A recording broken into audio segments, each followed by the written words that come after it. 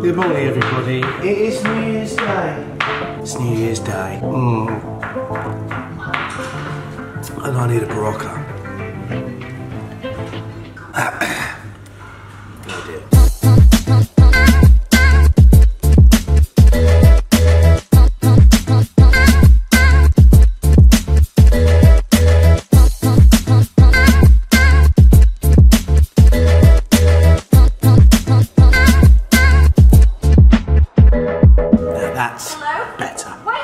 Right, so got over the hangover. Oh, last night was pretty crazy.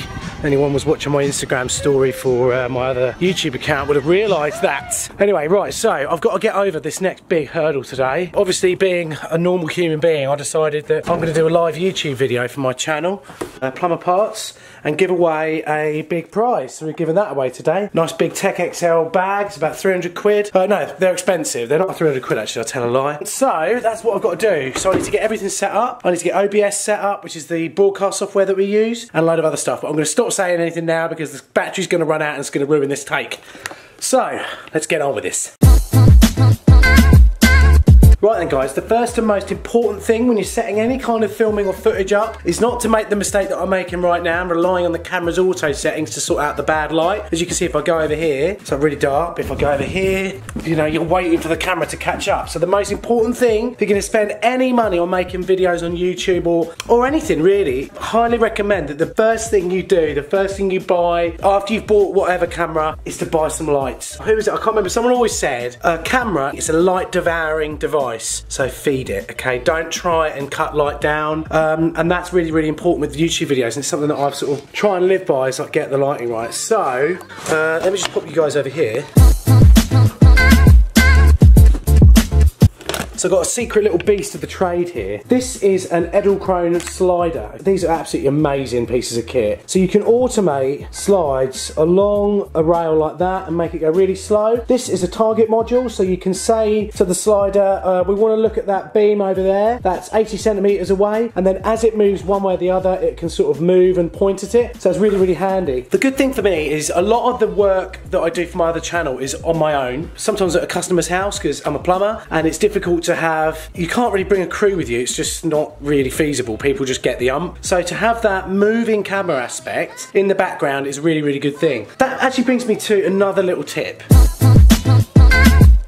Whatever money you earn out of your channel or whatever you do, reinvest it back in your equipment or in making your channel better. That's something I'm a massive believer of. Or every time I've had any money around, left over after the month mortgage and birthdays and bits and bobs, I'll always spend it on equipment for the channel. So guys, let's get over this first hurdle. I've still got a headache.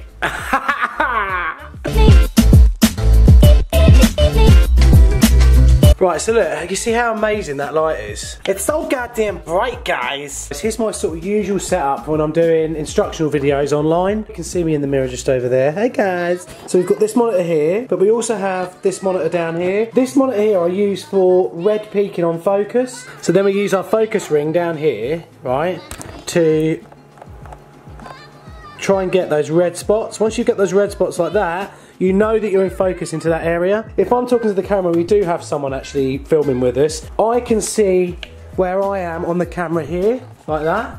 You see there? The actual camera operator can also see. And then there's another like final thing as well. You can actually look down here and actually see through the eyepiece as well. But I'm going to disappoint you, okay? OBS, the software that I use to live stream, isn't 100% reliable, and that's a real shame. And it's actually easier sometimes to use an app called Wirecast directly from your phone to basically do a stream. One thing I do have to do now though is pop down the road and pick up the car from last night.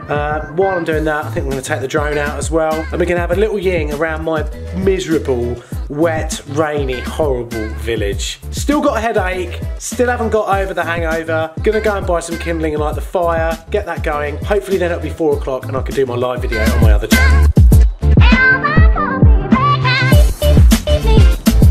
Walk of shame, pick the car up.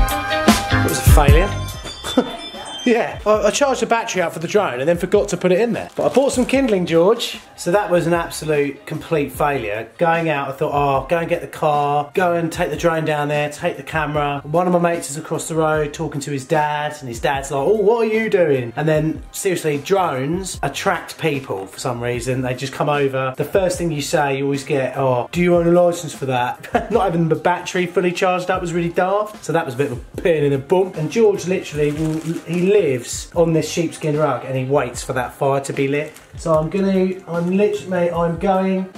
do what you want me to do, man. I'm going to light you your fire. George, why did you get so bite? Emily, he's tried to bite me straight away. The cat is so grumpy at the moment. Oh, it's dinner time. Has he been fed? So that's the problem with Big G. He gets hangry.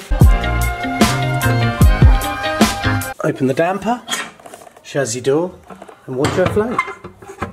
Hell yeah. Right guys, so this is the setup that I've got for this live stream. We've got a Sony AX100E beast. This is the camera I've used for years and years for my other YouTube channel. Obviously, all important, a cup of tea. And then as you can see up in here, look, OBS. Oh, I can't get round. So we've got OBS here on the Mac. This is going to allow me to sort of walk around the house and give a little bit more of an interactive kind of feel to this little live video that we're going to do. A lot more chilled out. So you're going to go now and I'm going to get on with this live video. You can probably watch it if you pop over to the Plumber Parts channel. It might still be up there.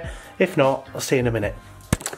Right then guys, all done. 40 minutes worth of live chatting, answering people's questions, and I think in the time that we watched, I think the most amount of people we had watching at one point was about 100 people, which is really cool. Big G does what he always does. When the camera comes out, right, when that beast comes out, he is like, what are you doing? I don't want to be here, run away. But you can never keep George away from that fire. A successful live video, and I'm very, very pleased. And so's my boy, ain't ya? Yes.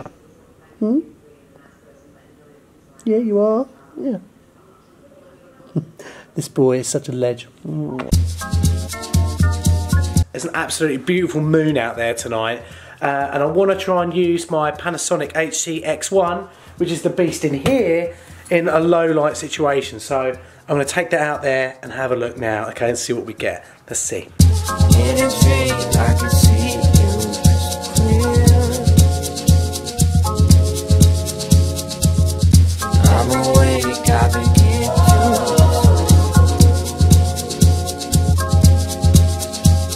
But how cool would it be if we mounted the camera on the Edelkrone and got that moving effect at the front of the actual image? So we've got the moon in the background and then those lovely twigs all out of focus, or maybe in focus in the foreground actually moving.